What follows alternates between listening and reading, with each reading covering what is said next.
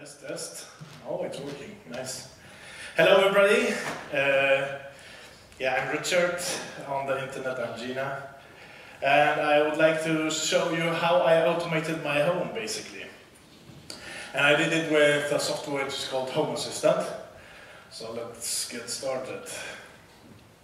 So let me first talk about the alternatives, which most of you know, like there's Google Home and Apple HomePod and the Amazon Echo.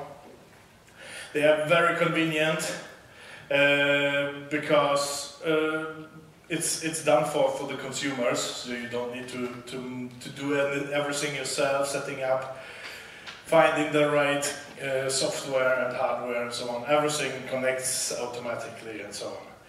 But of course, everything is happening in the cloud on them, so you speak to it and it sends everything to home, and then hopefully you get something back, because they are nice looking bricks if the internet goes down. So if something happens with the internet, you can't use your home automation. So the problem I have with them, the biggest problem is obviously the phoning back home, but also they have not really an incentive to integrate with other brands' hardware. So it's always, you need to basically take what they offer you and then just go with it and just give them more money, basically. There are nice alternatives which are not usable with them. So what is Home Assistant? It's a central software which you run on a device at your home. It doesn't need to be internet connected, but it can. It listens for events which are happening on different hardware, and then it triggers automations which you prepared, basically, or programmed. You could call it programming almost. And also it logs everything what is happening, so you can go back in time and make graphs or whatever. So the front end is written in a JavaScript library called Polymer, and it uses web components, which are quite a new thing. They kind of use the Google Material Design guidelines to make it. And the really nice thing about Home Assistant is that it's written in, the backend is written in Python, so you can run it basically on whatever hardware you want, which just needs to support Python, which is like from an old Raspberry Pi up to a dead server somewhere in Germany or whatever. It has over 1,000 integrations with different hardware and software around. And it has a really, really big community. I will come back to most of the points later. But let's look at the UI.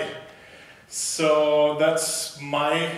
when I open Home Assistant at home, or basically in a browser, I see this which has like this sidebar with more like deeper for the logbook, for developer tools and stuff. And then at the center, there is all the way up, there are sensors. You can see that my kitchen sensor doesn't work. The kitchen temperature sensor doesn't work. And you can see the kitchen temperature history is also broken. When I was fiddling with the sensor, I broke it like a week ago and didn't really have time to fix it. But more on that later also. Then I have like still up Christmas lights because they are nice to have. I have some power switches. I have a CCTV cam.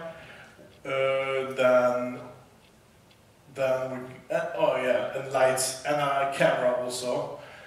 The camera shows up there if it's on, but most of the time when I'm home, it's not on. Okay.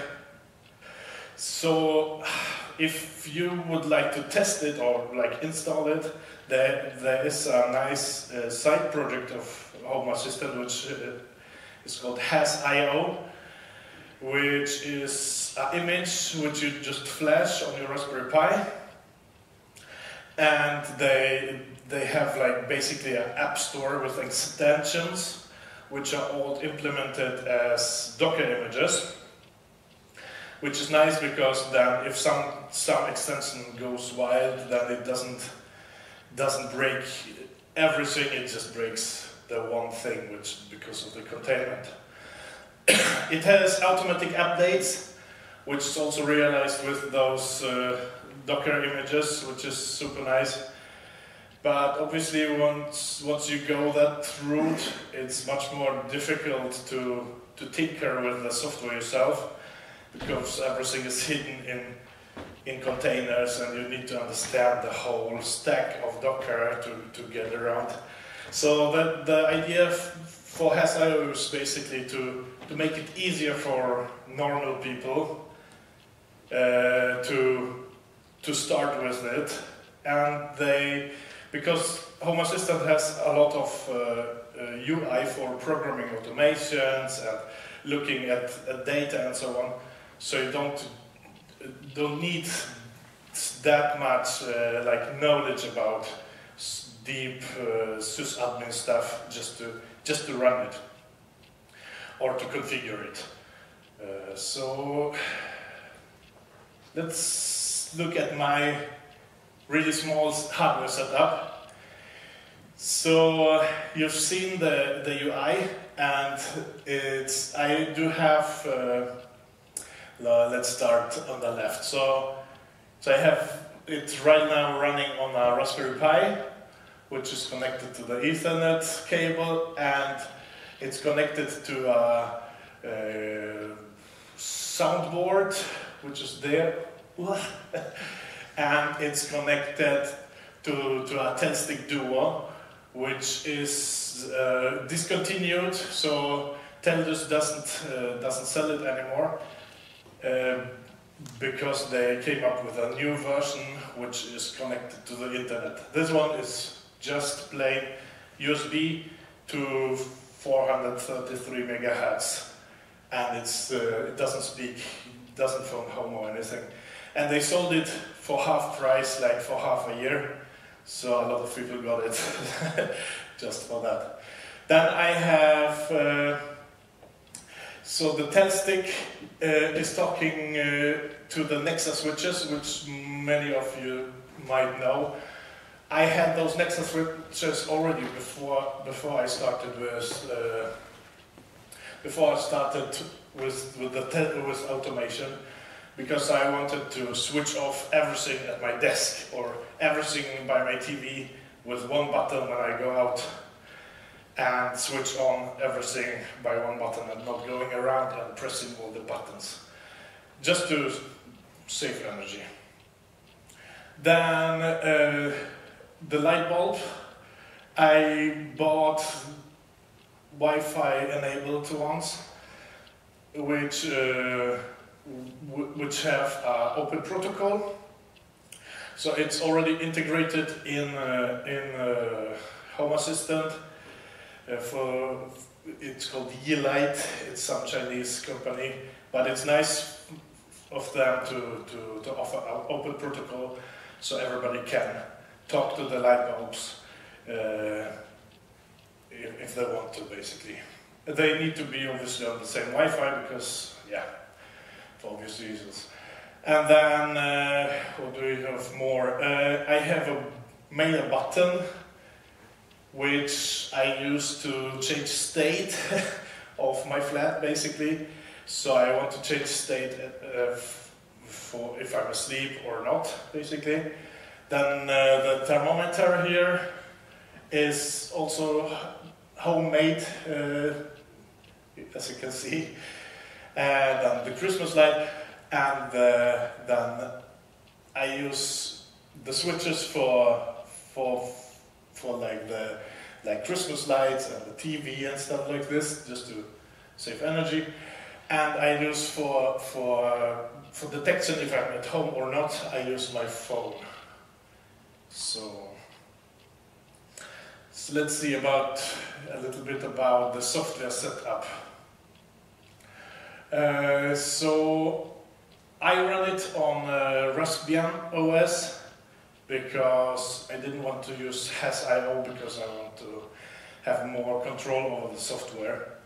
So I just ran normal Raspbian OS and then I installed Home Assistant on it, which you just install with a normal Python thingy pip install has. And then the Y-light are those bulbs which have this protocol. Then Teldus has also a driver and some utilities for the command line, which are all written in C++, which is nice because then you can compile it for Windows, Mac, or Linux. So those are used to talk to the Telstick Duo USB dongle, basically, which then talks to everything else, the Nexa switches, basically. And then the rest of the software, which are small parts, I've myself written with help of the Arduino IDE, because I use that's mostly software for the small ESP8622 chips, those small Wi-Fi chips. Okay, so just a couple of steps how I set it up. Basically, install. Oh, there is also a special version of Raspbian which is called Hasbian, which has already, which is Raspbian but with Home Assistant pre-installed and pre-configured. So you just boot it up, wait for 5 minutes, and it does everything for you, and then the UI just shows up, basically. Then I myself did compile and install the Teldus Core software, which talks to the Teldus stick, because the package which I found just didn't work. So I had to install it myself, compile it myself, and that worked quite well. Then for the presence detection, I use my phone and see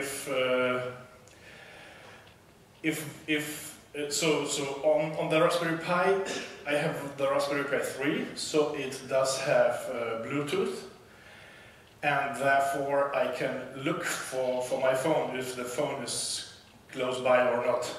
And that's quite nice. I have a fairly small flat, so when I come from somewhere with my bicycle, I see that everything in my flat is there are no lights, and then I'm coming closer and closer, and then like perhaps 20 meters from the flat, everything lights up and welcomes me, basically. So it's nice. But yeah, so install and configure Blues on the Raspberry Pi, and then I configured the Home Assistant for the hardware I have, and that's obviously not a one-time thing, because you always want to add one more thing to it, so you work all the time with the configuration and make it better and so on.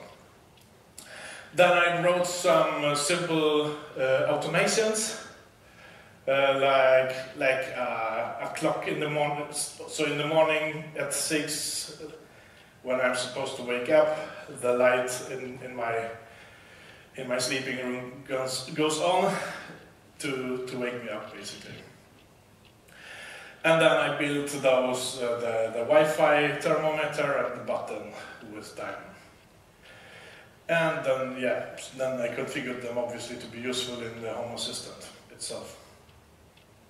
So let's talk about presence detection. So in Home Assistant, for me, the most important thing is that it knows that I'm at home or I'm not at home. Because depending on if I'm at home or if I'm coming home or I'm going away, I want to run different automations. For example, when I leave home, I want it to switch off everything, like everything on my desk, because I don't need it. So why should it be on? And before that, I went everywhere and pressed the button, and now I don't need to do it anymore. And I'm still not quite there where I switch off everything, because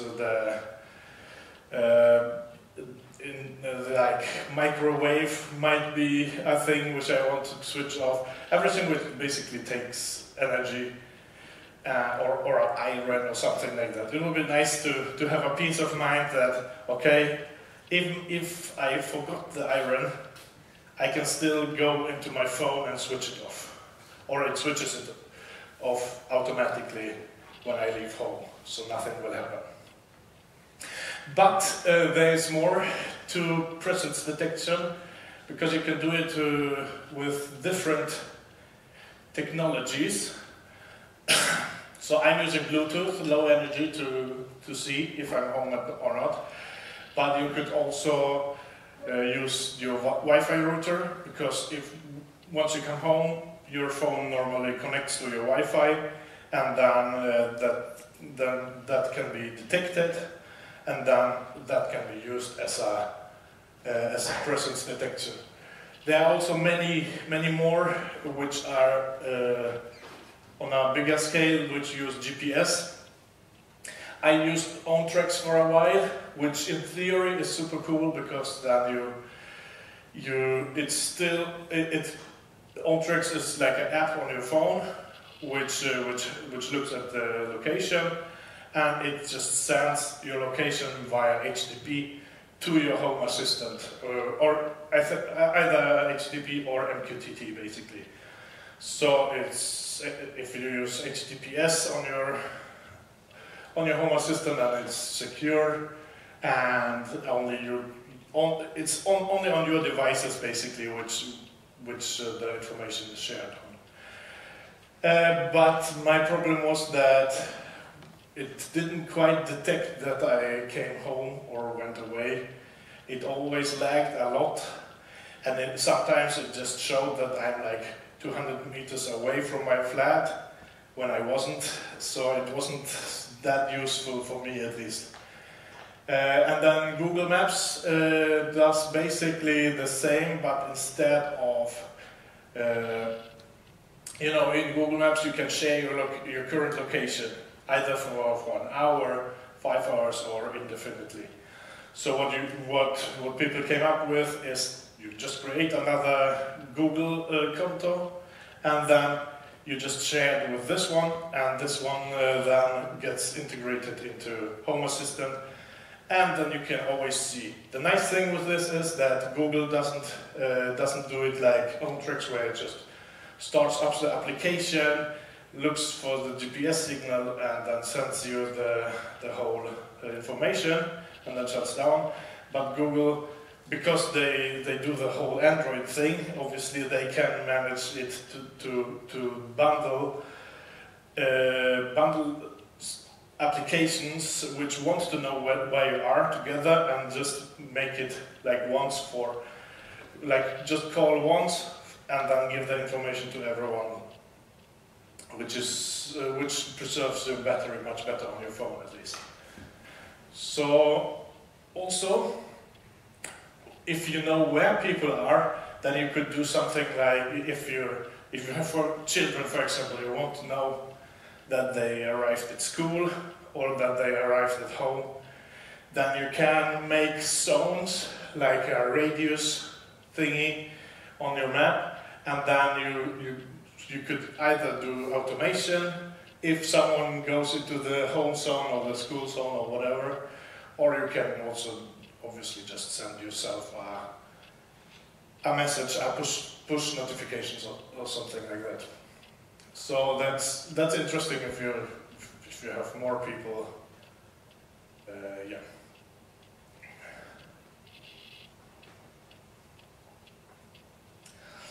Okay, let's go to the next one, which is like the easiest use case to come up with for home automation.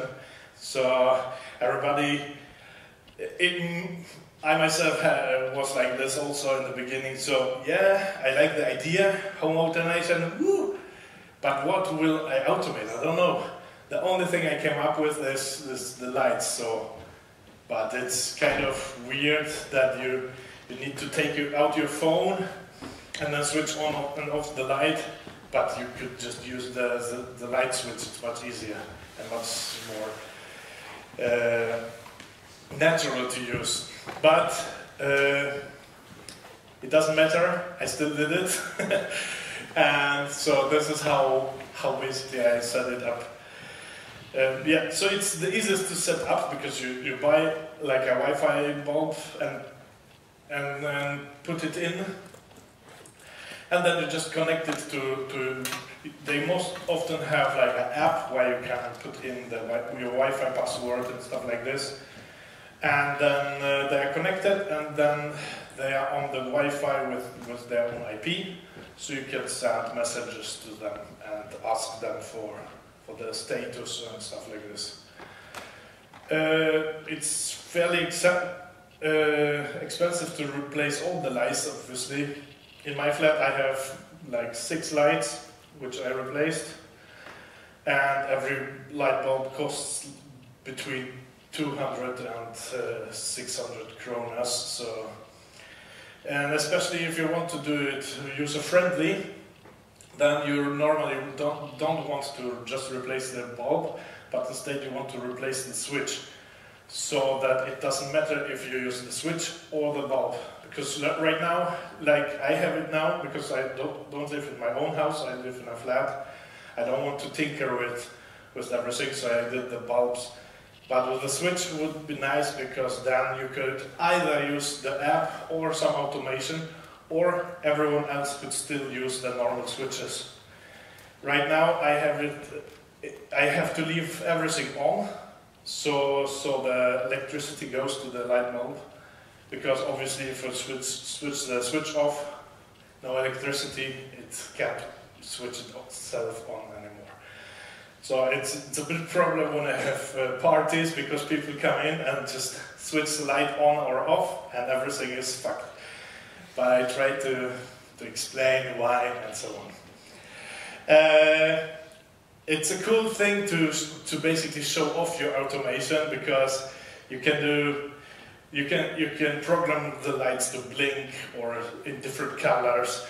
So Home Assistant has like some pre-programmed programs where you can make your lights look like the police is coming, or it has the Facebook color, or if some message comes on Facebook or something like that. So it's cool in a party when you do the music thing and everybody's dancing, and then you can have different colors like in a discotheque. So it's everybody is just amazed, even if it's like the thing to. You can in Home Assistant you can group everything into groups. So I grouped a couple of my lights, so I can switch them on and off and differently. Yeah, as I said before, I looked a long time for light bulbs which offer an open protocol, so I can myself either program them or just find something which can connect to them. As I said in the beginning, the other ones, they don't want to connect to others and let others automate themselves and so on. So it's a bit of a hassle, in my opinion, to find the right thing to be able to do what you want to do. Yeah, as I said, so yeah. Exactly, problematic with the switches. So more on wireless technologies. So obviously we've seen Bluetooth, and Wi-Fi, which everybody knows. But we also have the low power device, 433 megahertz, what do you call it? Yeah, technology basically, which is a UHF band, which is in which license, so communication devices don't need to get a license to use it. And it was used for CB, so citizen band radio basically, or is still used, because everybody can just use this band to do whatever they want. But it has no common protocol, so everybody just makes their own protocol. So you need to see. So the Nexus switches, for example, have an open protocol, and many people have those Nexus switches already at home. So it's a nice first step for automation. So then we have ZigBee, which is an open protocol. It's on a much higher, it's on some gigahertz, I don't remember exactly where. It's defined by the ZigBee Alliance, which is nice because as an open protocol, everybody can implement it if they want to, and then it creates a mesh network. So, which means that even if something is far away, you can get the information by going through the edges, basically. So you can go from your kitchen to your living room, and from there to the sleeping room, for example. Even if the sleeping room would be too far away for something like the low power device thingy. So, which is really cool if you have like a house or like something bigger. In a flat, it mostly will work with the low power devices. But everything a little bigger, it's nice to have a mesh network without setting up everything for itself and combining everything. It just does it automatically. And the Philips Hue, which most of you probably know, those Philips light bulbs, they use it also. Then there's Z-Wave. It's a closed protocol.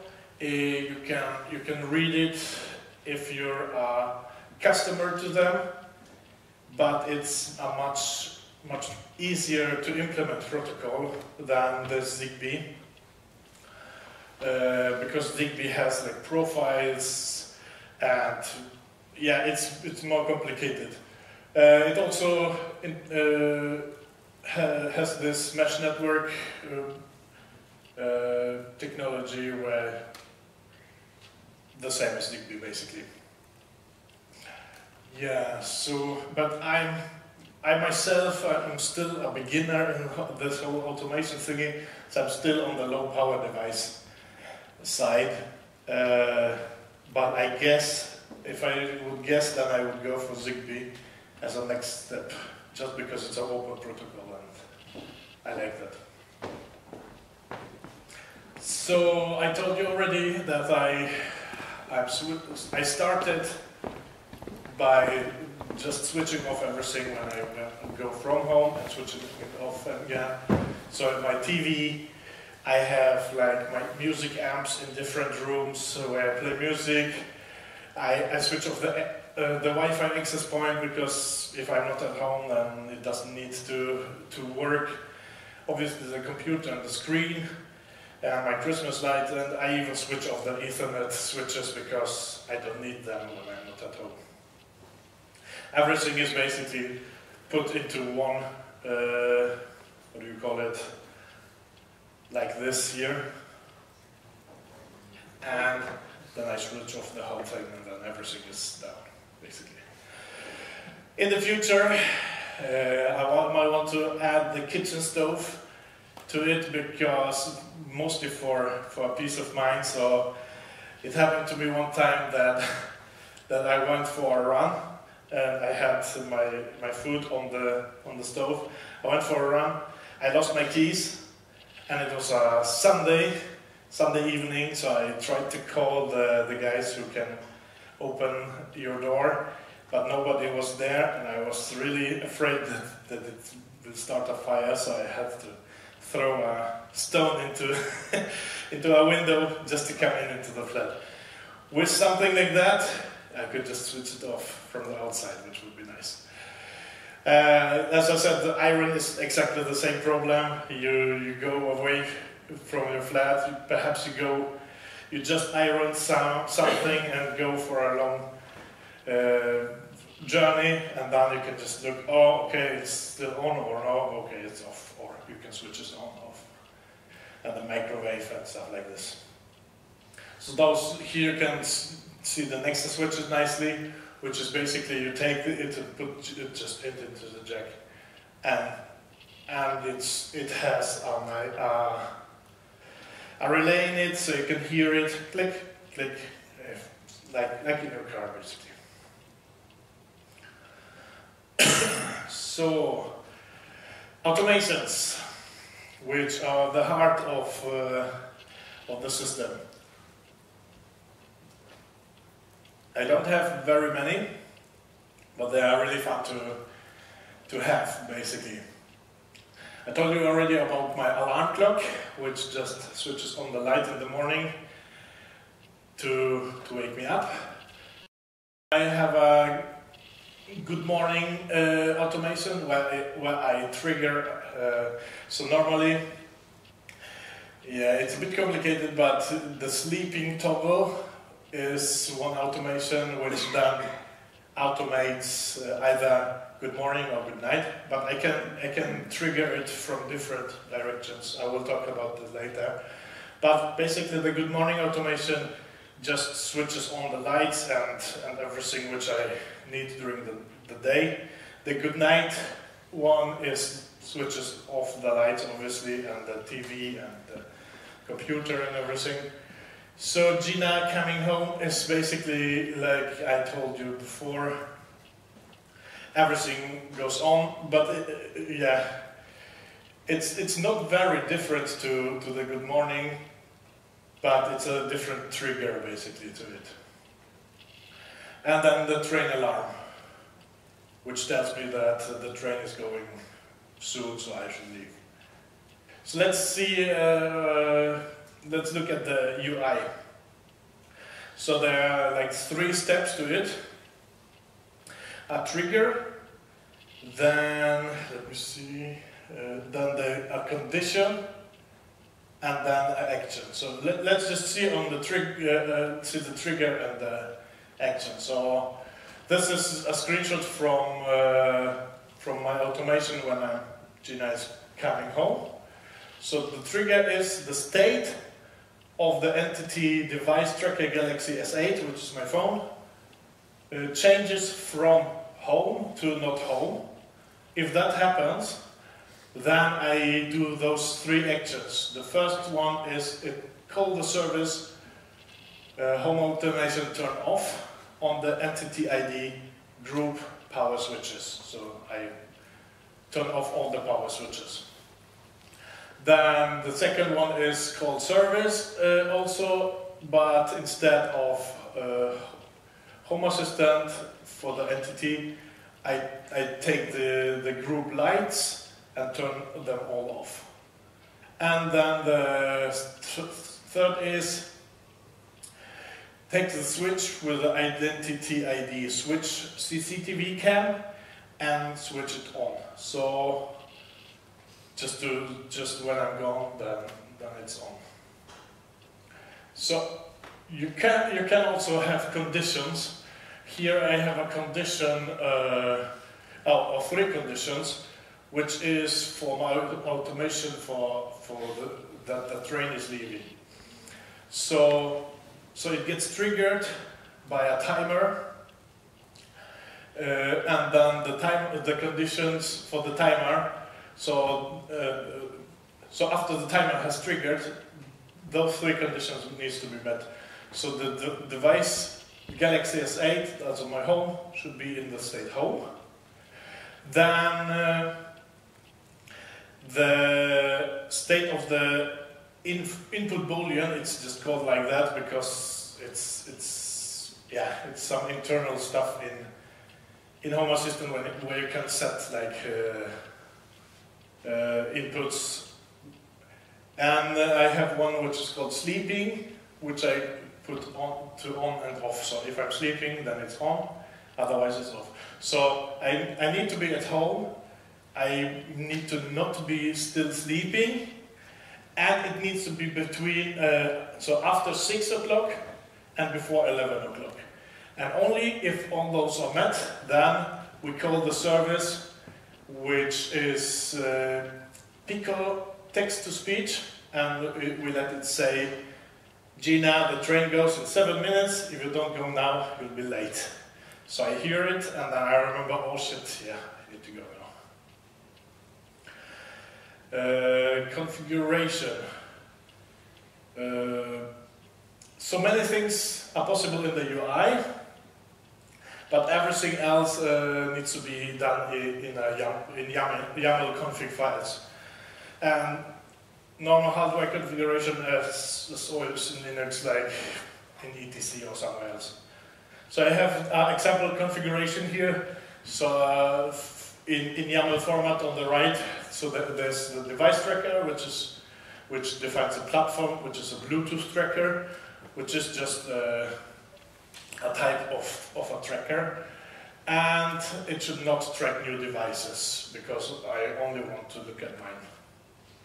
But if you're trying to get new devices in, then you would put it on, and then it will find it automatically and so on. Then I want to connect my Home Assistant to an MQTT broker, which is also running on the same machine, but it could run on the internet or whatever. And you can see here there's username and password, which are stored not in the configuration file, but in a secrets file, because many people save the configuration in Git, on GitHub or somewhere, and then you just put your secrets file in git ignore and don't need to think about that you're pushing your passwords to GitHub. And then here also the lights, I use Yeelight, and there's an integration for this. And I have a couple of devices which have their own IP addresses. So what I did is for every light bulb, I pinned the IP address to the light bulb in my router, so it doesn't change even if we switch it off or the power is gone on or something like that. And then I just gave them names like bathroom or living room and so on.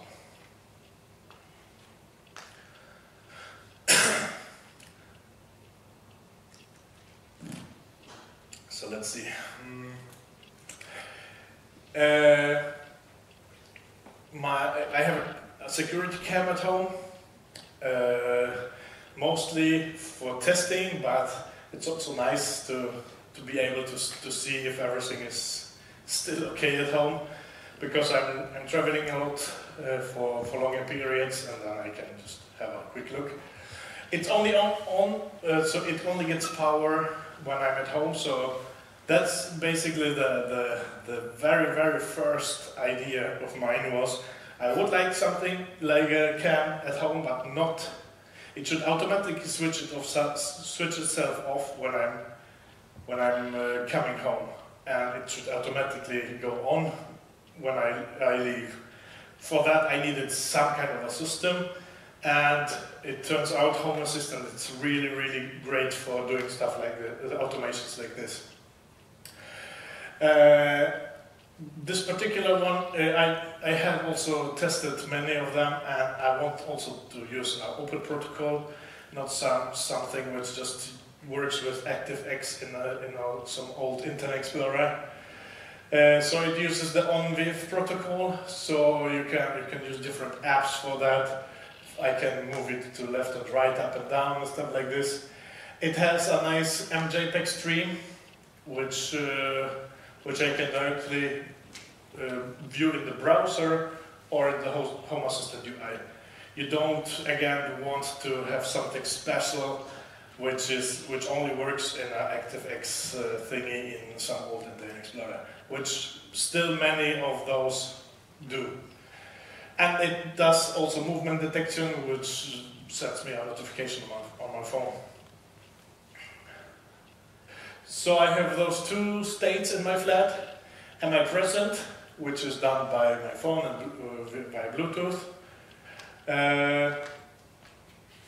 It doesn't, so I don't need to pair it, it just looks at the signature, okay, is it somewhere enclosed or not? And then another state is, am I sleeping? And for a long time I had to log into Home Assistant on my phone or on my laptop and had to press the button. Okay, now I'm going to sleep, or now I woke up. But 2 weeks ago I made a button for it, which sends an MQTT message to Home Assistant on boot. When it boots up, it sends it, and that's it. So I just press the button when I go to sleep, and when I wake up. So that's the button. I have the Ethernet thingy just for comparison how little it can get. It's really, really nice and small.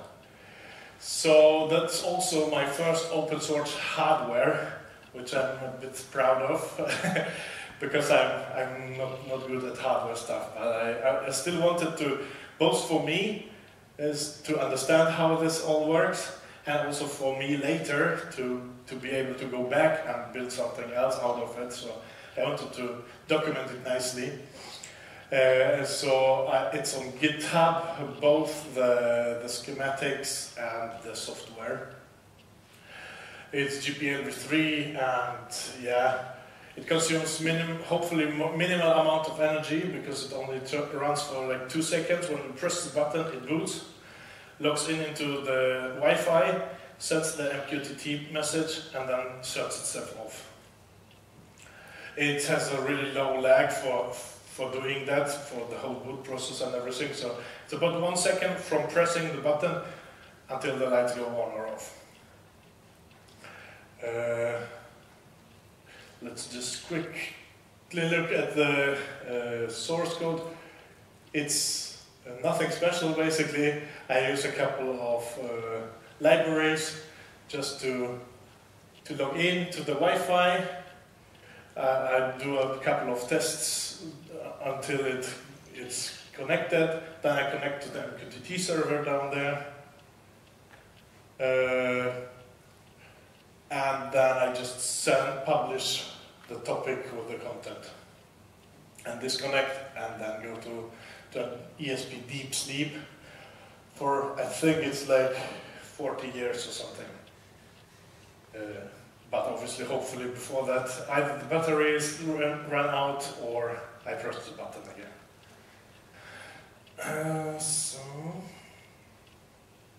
Then I have the kitchen temperature, which doesn't work right now, but when I had a nice party weekend, I had it running and it showed a nice graph. So here, the first spike is on the Saturday at like 10 o'clock, where I started cleaning, and then people came about 1, and it started to get hotter and hotter, and we partied through the night. And the last people went away at 12 o'clock in the morning, and then after that you can see that the temperature goes down, down, down. Which is fun, a fun graph. But the whole electronics is basically the same as a button, but instead of a button I do have a thermometer.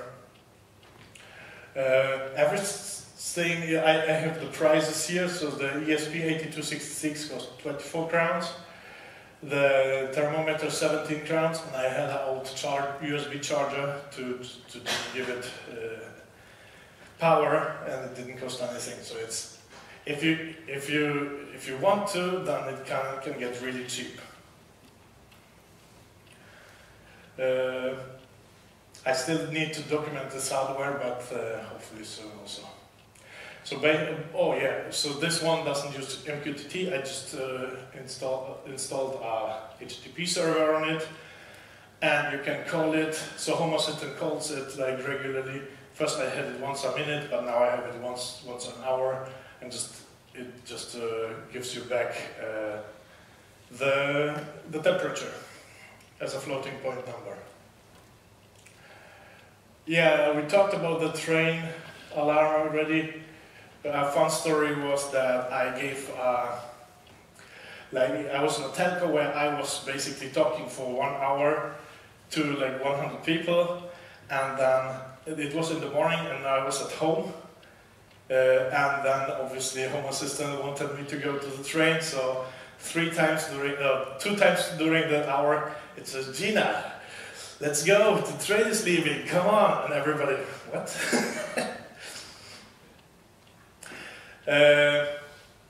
So there are obviously different ways to trigger stuff.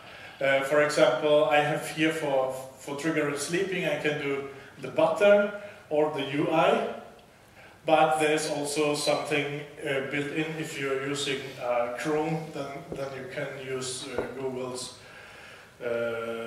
speech to text to trigger stuff, like I did here.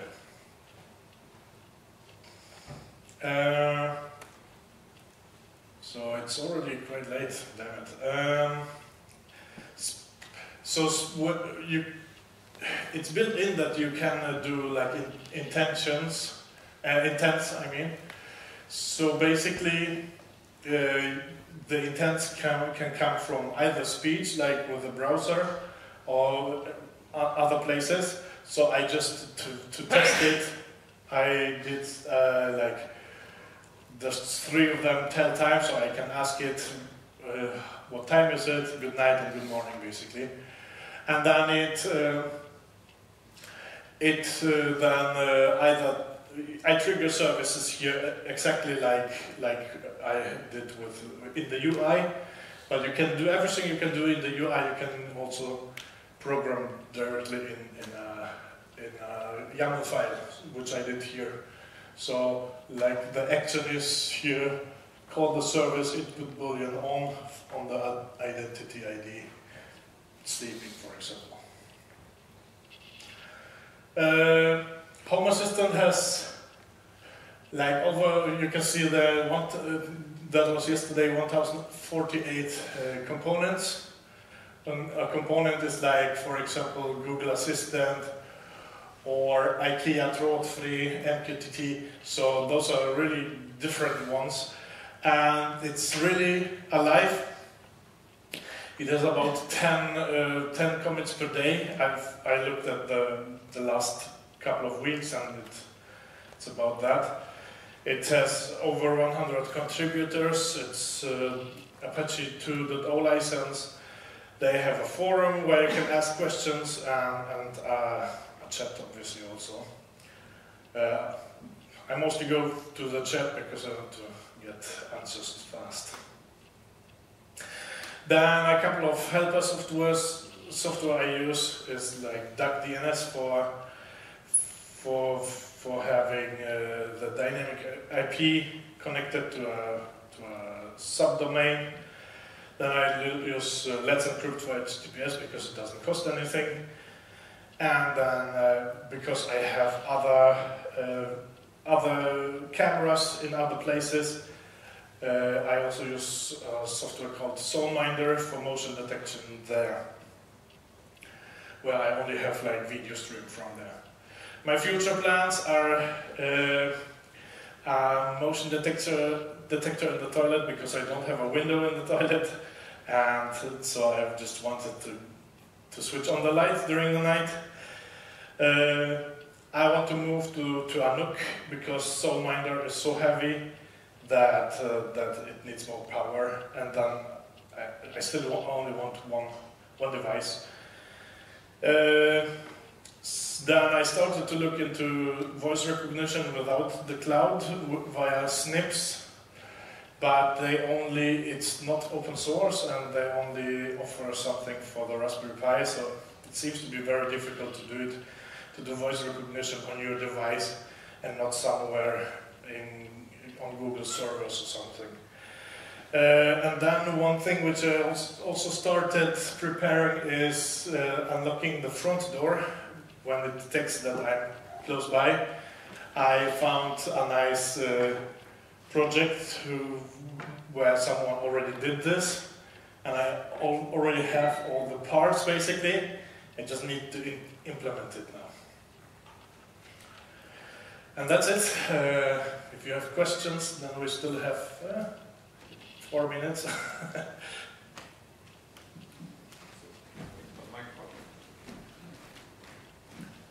Yes, I was thinking this your train alarm. Have you been thinking to kind of use some kind of input from outside? For example, if trains are delayed or cancelled or something, that information is also used in your system. I was thinking about it, and I checked there's like Trafikverket has an API, and I looked at the API, and I found that they have this information somehow, but it's difficult to map it to my train being late.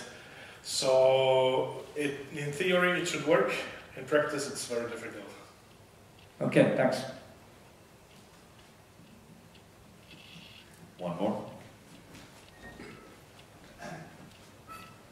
So this light automation is something I've been thinking about myself. What I would want to have is something like when I go on vacation, I wanted to light the lights as if I'm already home. Okay. Is that something you can do with Home Assistant? Yeah, really easy if you create your automations like we had it here. So for a trigger, basically you do the same what I did with the train alarm or with the clock, the alarm clock during the morning. You trigger it by time or random or something, and then you just run the action for like switch it on for that amount of time in this room, that amount of time in that room, and so on. Yeah, it should be fairly easy. Okay.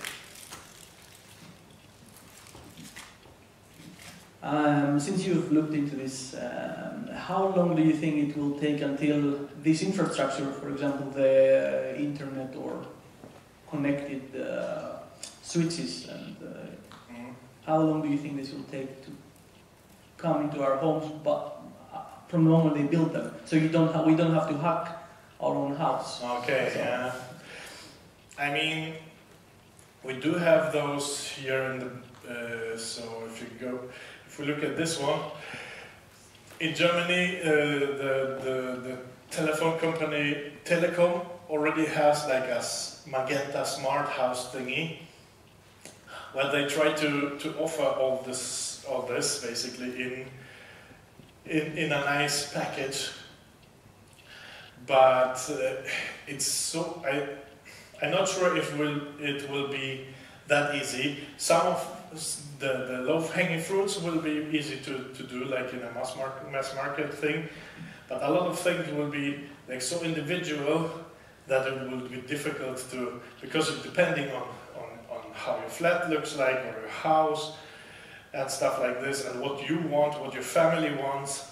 It's so different that it's difficult to make a nice package to just do. But there, Tendus has a couple of beginner packages with a couple of switches and this central unit like this one here.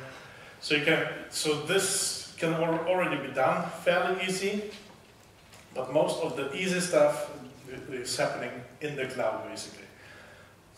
If you're okay with it, then sure, go for it, but I don't want all my data be at Google or Tendus or wherever.